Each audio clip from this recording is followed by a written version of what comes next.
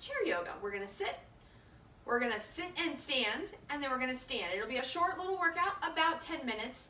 So something that all of us can make time for in our day. So get a chair and come in and have a seat. Oh, and I'm really sorry, that is really dark. I'm not sure, hold on. Let me see if I come and tap it. This is pretty crazy, but we're gonna try. I don't know why my spacing is off today. Okay, now that you got to see me all super up close. Okay, well, we're just gonna make it work, and I apologize in advance. I've done these with the chair before, and I'm not sure what I have going on wrong. But anyhow, let's have a seat. You know, that's what happens in real life, right? Things just don't go right all the time, and that's totally okay. So have a seat, preferably with no shoes on if you can. And your feet about hip distance apart, and really make sure you can feel them on the floor. And then let's roll our shoulders. Inhale up and exhale down. Good. And repeat that. Inhale up and exhale down. So a lot of us, we hold tension and tightness in the neck and the shoulders, and that's just natural. The shoulders also tend to round forward for a lot of us, and this is going to help counterbalance that. And then let them settle down the back. So feel your shoulders just sink onto the back ribs. Good. Nice and easy. Turn your head one way, and then bring it back. And turn your head the other way, and bring it back. Good. Now take an ear towards the shoulder. We're going to pause here. Ear towards the shoulder. Good. Breathing here. And then maybe if you're looking for a little more stretch, whichever way your head went, the opposite hand just comes down to hang beside you. There you go. So there's no pressure in this hand or arm, just giving a little more weight to my stretch in my neck. Good. And then bring the hand back if you put it down, and bring the head back to center. Whew, take your time. Go the other way. So the ear towards the shoulder. Yep. Breathing here.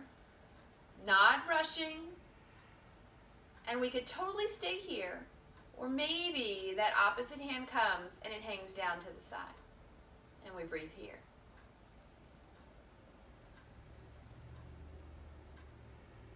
Good. And then bring the head, bring the hand back first, and then bring the head back. Good. All right. Bring the chin to the chest. So chin comes down. Bring the hands gently to the heart, and then interlace the fingers. And there's a way your hand wants to go. See if you can undo that and go your less dominant way. And then the knuckles come forward, the chin drops more, elbows go a little bit wide, and we get a stretch across the back. And we breathe here. Good. And then bring the hands in, press the palms down. Inhale, scoop the arms up, lift the head, maybe look up. Exhale, and we bring them down. And we'll let that repeat a couple times. Good. So we're warming up the shoulders a little bit more, warming up the arms and the wrists a little bit more. And one more.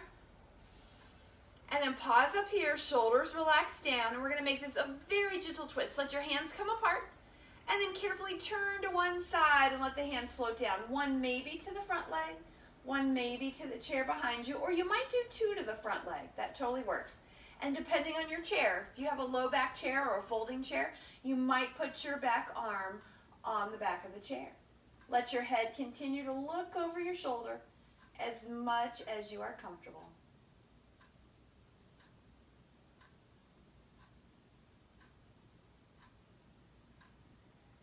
All right, one more breath here. And then just gently let it float back to center. Good. We're going to go the other side. So bring the hands together. Maybe that less dominant lace again. Bring the knuckles forward. Tuck the chin. Take a breath or two here.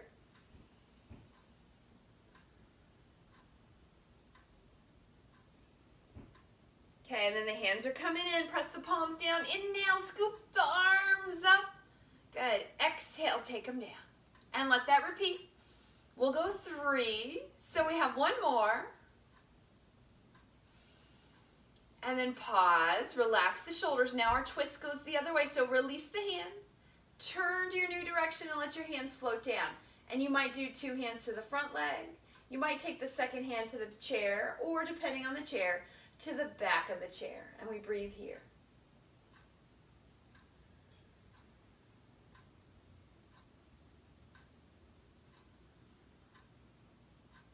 All right, one more breath. And then gently we unwrap. Excellent. Roll the shoulders and slide towards the end of the chair and widen the legs. Good. And then now we're going to come forward, and you might just come to hands. You might come to elbows, and that's as far as we're going today. Lengthen through the spine, tuck the chin, breathe here.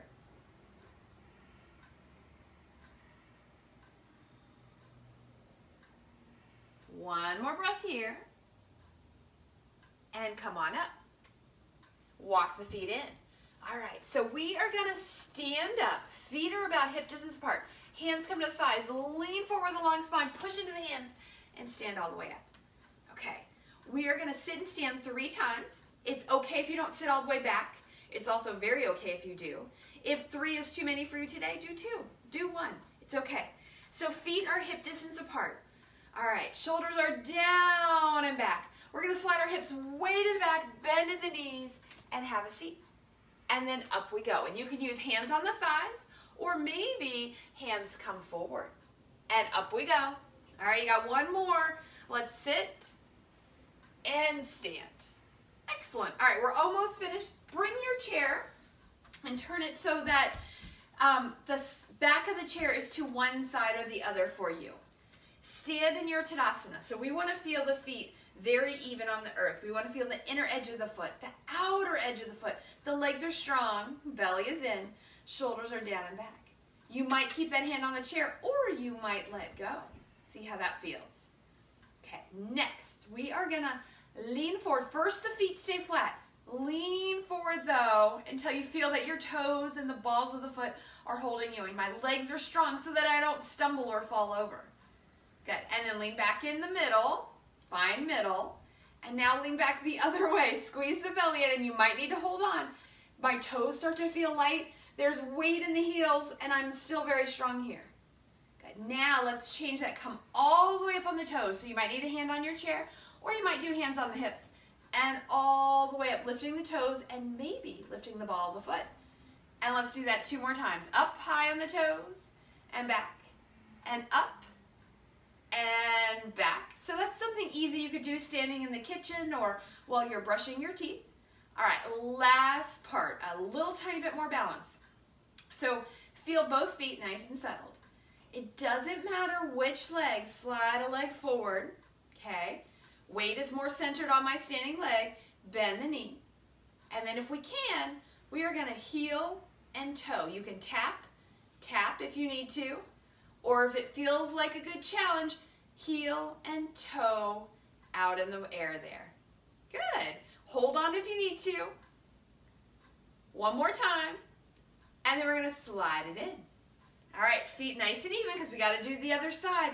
Shift the weight. Hold on if you need to. And slide the other foot forward. Look, you know, I didn't say the first time. Look to the floor. I like to look to the floor for my focal point. And you could heel toe here. If it feels right, heel toe up in the air. Good, breathing. And one more time. And then step that foot down, and we're gonna end in Tadasana. So find both feet nice and settled. Shoulders down and back. So we're all at our checkup, and we are as tall as we were last year. Pause here just a moment. And there you go.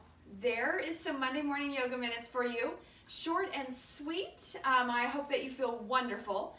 Give us a comment, give us a like, give us a love, a little thumbs up, a little heart. Let us know that you're watching. Thank you so very much, and we'll see you next time.